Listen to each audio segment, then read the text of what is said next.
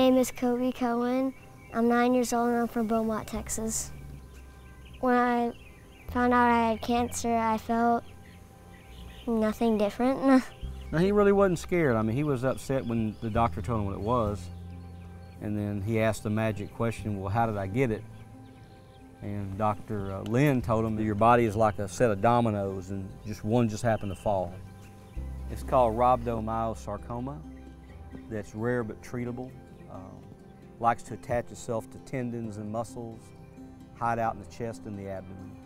How we found Kobe's cancer was we noticed a lump that was on his arm, and he banged it real bad at scouts one night, and then it started growing.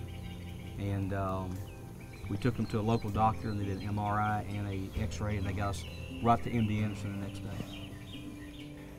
They just cut it open and got rid of the tumor. Well, I only have 13 chemos left, but it takes so long because of a 2-week break, so it's going to take till November. Then we have like monthly checkups. Every 3 months. And then it goes on to every year. And then it just stops. Then you have nothing to do with MD Anderson anymore. Kobe's schoolmates did a lot, fundraisers such as walkathons and t-shirt sales. We have good insurance, but the out-of-pocket from driving, gosh, there were times before his radiation they were going 3 times a week, and then with radiation they had to go 20 days in a row.